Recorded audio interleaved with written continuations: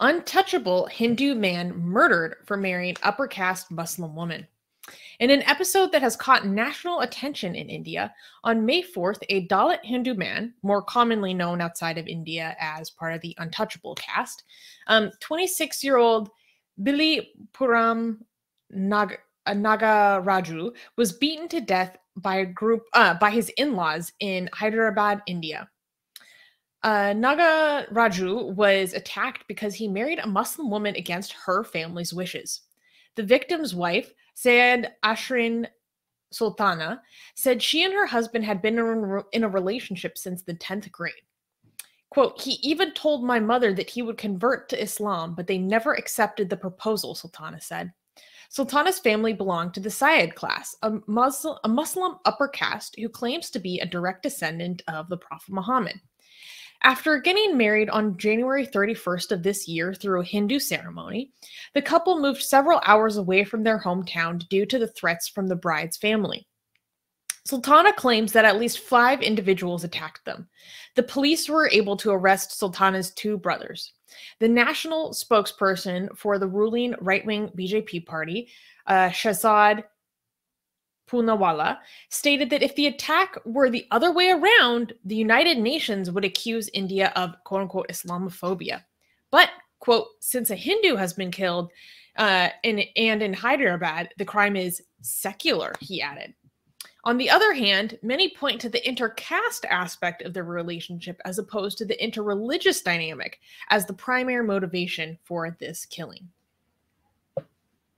Wait, who is saying this is a secular crime? I don't understand. Is anybody saying this? Like, nobody's excusing this. What the hell? Okay, so in India, like when people try to point to when communal or religious aspects of a crime are just conveniently not mentioned, they say, oh, this is secular. Like, all of a sudden, this issue is secular. All of a sudden, you don't mention the groups that they come from. Is anybody saying that about this crime? So what's actually interesting is, so this case is interesting for a lot of reasons. I don't really want to get too much in. I just say yes or no. Like, have we seen anybody saying that? Because I just think like they can't just point to this crime and condemn it. They just have to find a way to be victims all the time. Like, that's what it seems like they're doing. Like, even in this crime, they're just trying to find victimhood. You know what I mean? Like, that's what I think they're doing. But I have noticed a lot of Indian media not really talking about the fact that her family is Muslim very much. Okay. All right. So this is, you know, I think like rather than people thinking like which group I'm in, and therefore let me spin it that way so it benefits my group, can we just like look at what happened and figure out what happened and what's the reason that caused this? Like, I think like that's a lot of motivations from all sides, like the people who are on the, I don't know, Hindu side or Muslim side or upper caste side or lower caste side or secular. A lot of people just look at it as like, wait, let me look at the story. This because there's so many different factors being played here, and people like, which one do I want to highlight to push my agenda? And we're just talking about a victim here, and we want to see what the actual cause is and how we could reduce stuff like this, and what it like. Maybe that should be the main agenda. Do you know what I mean? Like, rather than spinning it, like if you are a Hindu and you're like, hey, how could I make it seem like, you know, what can I get out of this? Or if you're a Muslim and you say like, what can I get out of this? Or if you're a secularist and you're like, hey, what can I get out of this? Maybe that shouldn't be the way you look at news. Maybe you should look like, this is a victim. What was the cause? No, do you know what I'm saying? Yeah, like, don't politicize it. All right. So what was the cause? Like, it seems like it's hard to tell because it's both. Is it the Hindu Muslim thing that offended them, or is it the upper caste, lower caste that offended them? Which one was it, do you think, that offended them? Well, and on top of that, it's just generally marrying against the parents' wishes. So there's like 3 aspects of it. So it's really tough to tell. It's really, so I've been kind of doing some amateur media analysis on this. And the right wing just says, oh, this is Hindu-Muslim. You know, this is a Hindu-Muslim crime. Left-wing media says, no, this is inter-caste. So, and they very exclusively focus on one or the other. So it's difficult. Before you continue, this is why. Okay, so because the woman's family is Muslim, it would help the Hindu narrative to say that this is Hindu Muslim, because if that's the reason, then this was Muslim on Hindu violence. Okay, exactly. So that's why. Okay, but if you are like leftist and you want to point to the Hinduism being a problem here, then if you focus on upper caste, lower caste, even though the upper caste family was a Muslim, the whole caste system was inherited by Hindu ideology to the point where even Muslims in India have adopted that, right? So even this was a Muslim family attacking a Hindu man and killing him, you could still say this is Hinduism. This crime is because of Hinduism, because it was caste. So that's why you say. But this is so sad to see, so predictable about which side pushes what narrative.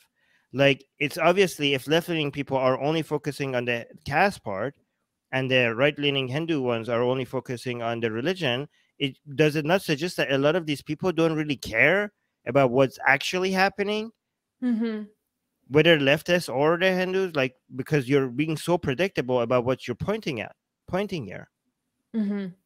Yeah, no, it's extremely predictable. I think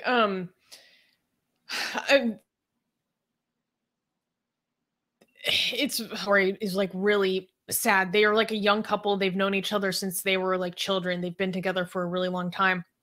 They dated each other in secret for years and years and years until finally they were really pushing to get married. And like, he was willing to convert to Islam, like to marry their daughter. They refused. She survived an honor killing attempt. Her brother tried to kill her for her relationship with, she calls him Raju. And she survived that violence, and then they got married and they escaped. They went to a city or town 10 hours away, and they were there for a while. And then they were visiting some of Raju's relatives because his family was more accepting. And then when they were traveling in between one of his relatives' homes and then the rental where they were staying, all of a sudden her brothers come up on a motorcycle, and possibly other men as well, and start just beating him to death. And she has to witness the whole thing. She witnesses the whole affair. She's begging people to stop and intervene, like touching their feet, begging them to stop, do something. No one helps her. No one helps him. She has to see him die in front of her eyes. And then now she's like separated away from her family. There's like some government effort to get some other members of Raju's family some work, because he was a car salesman and he was like a big provider of the family. And now they don't have that anymore. And I was reading an interview with her, and she basically said, like, I didn't see him as a Hindu. Like, I didn't see his caste. Like, I didn't care about that. Like, to him, all I knew was that Allah created him for me. Like, that's the way that they loved each other. And it didn't, so they didn't, like, these barriers and social groups and obstacles didn't matter to them. Like, he tried to convert to Islam. They're like, no, that's not good enough. Probably because he's still, you know, lower caste, he's Dalit. And then, so she ended up, for their marriage, ended up doing a Hindu ceremony. So she ended up leaving Islam, technically, for him. They both didn't. Oh, they both loved each other, and like, we don't know what we have to do. Does he have to convert to Islam? Do I have to leave Hinduism? Like what game do we have to play so that we can just be with each other? Because they loved each other and none of this mattered to them. They're just like, please society, tell us what we have to do to be able to get out of this goddamn stupid game that you are making us play, because we just love each other. That's so sad. Like the fact that he was ready to just accept any religion for her and she was ready to leave any religion for him, just shows like they were like all these social taboos and barriers. It didn't mean anything. Imagine, by the way, imagine loving somebody so much that you're willing to go through all this hell to just to be with them, and then instead of society, like you're doing all the dances that you have to do to just like, please just let us be with each other. And the way society responds is make you watch the person that you love, the love of your life. You have to watch that man be beaten to death. It's just not like, I don't know if how many people here have experienced a death in your family, right? It's tragic, right? But imagine that times 1,000, because you have watched the last moments of their life being tortured to death right in front of your eyes, and you begging other people to help you and nobody doing anything about it. Like that is hell. Oh, literally. Yeah.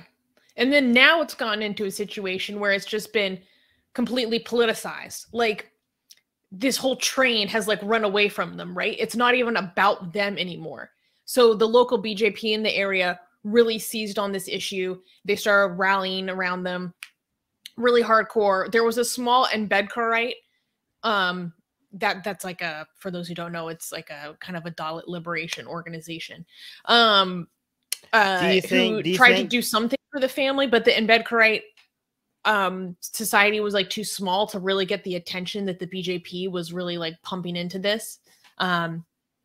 Yeah, and Dia saying yes, and this was even done by your own family. Yeah, you're watching the love of your life being beaten to death by your family. That's actually even, yeah. Who previously tried to do the same thing to you.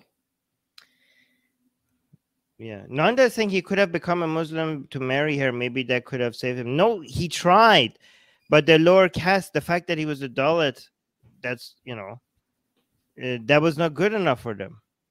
And yeah, go on. So when you were asking, like, oh, was this interreligious? Was this intercaste? I don't think there's a simple answer to that. Yeah, it's complicated. I think part of what it is that this is so. What's evolved in Indian society is that there are many people who are upper caste, but they are low class. So technically they have an upper caste, but because of a lot of dynamics that have evolved over decades and centuries, people who were in the upper caste don't have skills that are as lucrative, whereas actually like labor focused Dalit communities have actually succeeded more. So the fact that they were from an upper caste family, but they were a poor family of fruit vendors, scholars, I was reading this piece written by an academic about this situation and saying like, this is a very contentious, like social intersection where you feel a sense of angst over how you are supposed to be upper caste, but you experience the struggle of being low class and like not being treated as well because of your low class status. And this kind of, do you think you're upper, so you're upper, like resentment and even violence, like because right. Raju was like a well-earning car salesman in comparison. Oh, so he was lower caste, but he was upper class, and from upper caste people, it causes resentment and jealousy because they're like, we're upper caste.